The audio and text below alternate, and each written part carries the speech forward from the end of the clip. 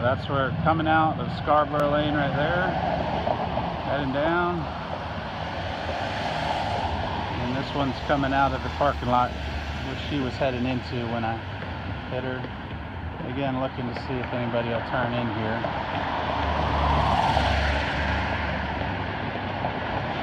So, this is going west. This is the direction she was heading.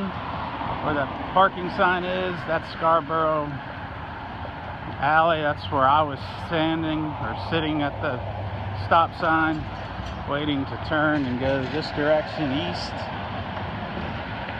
to go up over the bridge, and she was coming down the bridge and turned and stopped right there at the dip in the road, and that's where the accident happened, right there. She could have easily just gone up to this light, turned left, come around to the back, and gone in there. Downtown Conway, South Carolina.